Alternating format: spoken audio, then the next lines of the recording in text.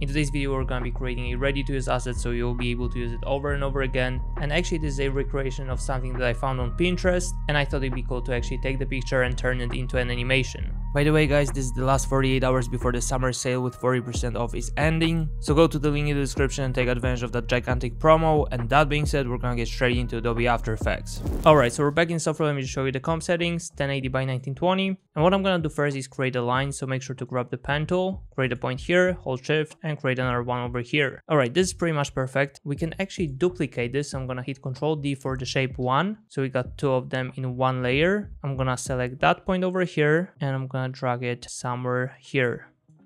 We can actually extend this one as well. And what I'm gonna do next is hit G and I'm gonna start creating another point. Okay, maybe something like that. So it's nicely sticking out. And then we're just gonna create a line chart. Okay.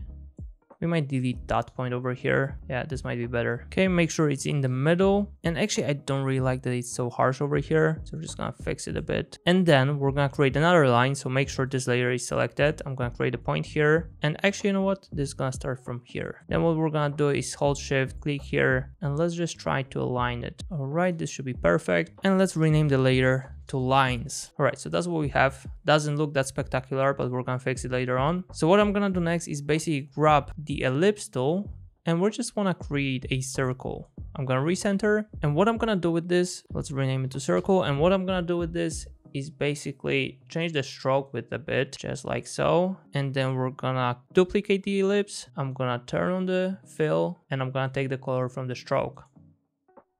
Okay, I'm gonna change the size a bit, just like so. Actually, this is looking pretty cool. I'm gonna make sure ellipse 1 is selected and I'm gonna change the opacity in the properties panel. Okay, something like that should do. Right, since we got our circle, we can disable this and we're gonna take care of the lines again. So what I'm gonna do is open it up, go to contents, and we're gonna click on the shape tool and I'm gonna add trim paths to this. So here we're gonna open it up. I'm gonna keyframe end, move it forward, and I'm gonna change it to 0%. Alright, so this is gonna nicely reveal. And then we need pretty much the same thing for the shape 3. So you can actually copy this. I'm gonna copy trim paths. I'm gonna select shape 3, go to the beginning and paste.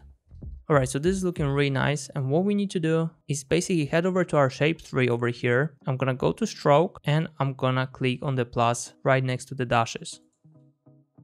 And what you want to do is actually adjust it a bit. So I'm going to probably go to the stroke width. I'm going to decrease it. I'm going to click on the plus again and I'm going to change the gap. Right, something like that should do. So that's what we have so far. It's extremely slow. We can speed it up a bit and make sure that the time indicator is behind the keyframes. And what we're going to do is open it up again.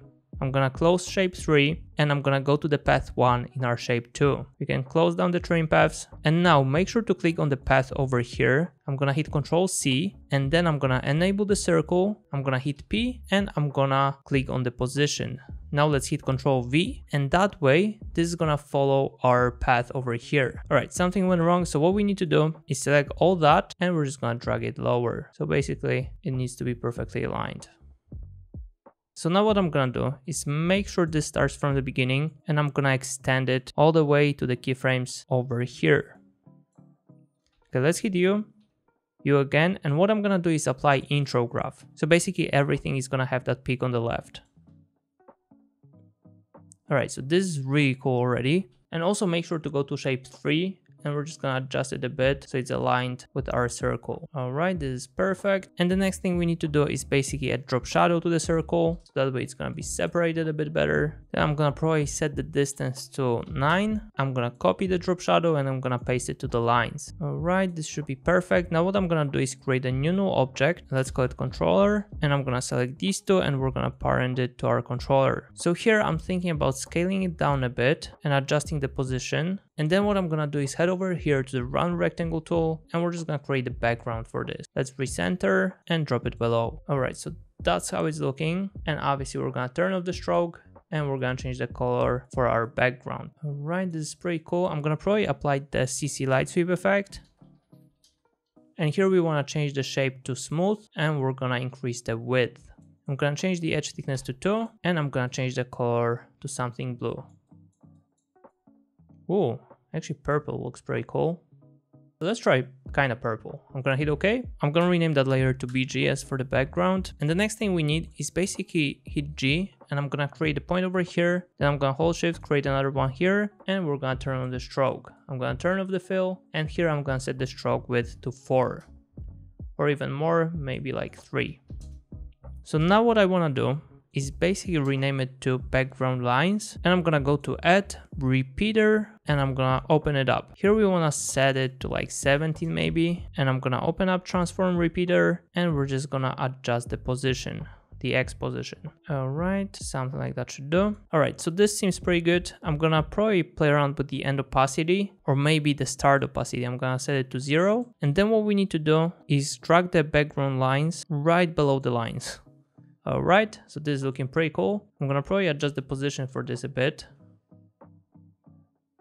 Alright, this looks good. I'm gonna go to the opacity and I'm gonna set it to 50%. Also, I'm gonna choose a different color for this. Let's find something that's looking good here. Let's hit OK. And then as for our circle, I'm gonna probably use deep glow over here. Okay, this is looking absolutely fire. Then the lines, I'm gonna apply CC light sweep effect. Let's find our center. Where is it? It's over here. So we're gonna drag that point to the middle, and this is giving us a very nice touch over here. So what I'm gonna do is probably bump up the width so it's hitting more of the lines. And let's see now. All right, this is looking absolutely amazing. I'm just thinking about taking that line over here, which is probably the first one, and dragging that point right where the circle is. All right, so this is pretty cool. I'm gonna go to the modes and I'm gonna select everything here, which are the 3 layers in the middle, and I'm gonna change the track matte to BG. Let's enable the layer again, and we're gonna set keyframes for opacity. I'm gonna go back and change it to 0. Alright, with that nice fade in effect, it's looking absolutely amazing. Alright, I think we're ready to actually add some adjustment layers. So for this, I'm gonna go here, and I'm gonna rename it to Lumetri color. Here, I'm thinking about playing around with the blues a bit, so I'm gonna go to the color wheels and I'm gonna drag the shadows towards the blues. Bro, this is looking so good. Let's decrease the shadows a bit. We can also play around with the highlights and midtones. And also, by the way, for the lines, I'm gonna go to number 1, and here you wanna change the line cap to round. So that way it's gonna look smoother over here. All right, next thing we need in the Lumetri color is probably going to curves. And I'm gonna create a subtle S curve. You don't wanna go overboard here. All right, then we're gonna create a new adjustment layer, and I'm gonna call it noise. I'm gonna add the effect, and I'm gonna set amount to probably 10. Let's uncheck use color noise, and this is gonna give us a very nice look. Then I'm gonna create a new adjustment layer again, and let's rename it to posterize time. Yes, posterize time again. I'm gonna apply it, and I'm gonna set it to 16, just like so. Then we need another thing, which is gonna be vignette. I'm gonna probably change the track mode over here to the background, and what we wanna do is basically make it darker in certain parts. So depending where you're gonna use it, I feel like it's looking absolutely amazing on the black background, but if you take it and use it on the white background, it's not gonna be that great. Let's just see. See, when it's extremely dark on the corners, it's not looking good. So depending if you're using it on the black background, or if you're talking and you got a black t-shirt like me, then it's gonna be good here. But otherwise, I wouldn't go for such a harsh vignette. So I was thinking maybe about putting it right here to the side, so it's lighting up wherever the circle is.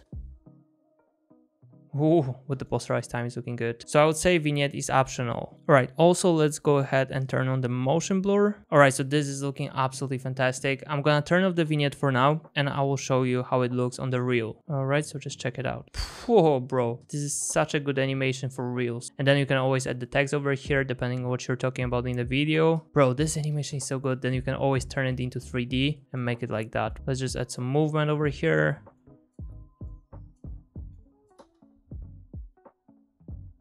Whoa, let's add the graph. And you can create crazy 3D animations with this. All you need to do is just drop it on the timeline, turn it into 3D, and that's it. So you can always just, I don't know, start with creating a background. Let me just show you. I'm gonna change it to radial ramp, swap colors, and let's choose something different here. Bro, this is looking so good. Imagine adding some objects in the background. This would be perfect. So in order to save it, all you need to do is just delete everything from the project panel, apart from the animation and the solids you used. So for example, the adjustment layers, and then you just save it as a new file. Then whenever you need it, you just right click and import the file. And that way you got a ready animation that is fully customizable, and you should just create more of these because they are saving a ton of time. I'm gonna be probably covering more in the future tutorials. And if you don't wanna waste time on creating this, you can always go with my ready to use assets. So I can go to, let's say, maps. Let's take the radar, and these are ready to use animations, fully customizable. If you go in here, you can change the color, you can change everything, and there's plenty of them. Let me just show you what I got there. Let's say the time, watch. This is very convenient to have something like that because, for example, me, I always talk about saving time. So this is a perfect animation for this. And like I said, it's fully customizable. You just go in here, you click on the big hand, and you change the speed. Check it out. How slow it goes. See? And then you can always go back in time. So I got plenty of different functionalities here. So if I go to hook, we just drop it here. Check it out. You can always go to that layer and you can change the fragment. So if I click here, I adjust which moment is selected. So this is extremely cool and saving a bunch of time. That will be it for this video. Hopefully you enjoyed the tutorial. Check out the video on the screen and I will see you in the next one. Cheers guys.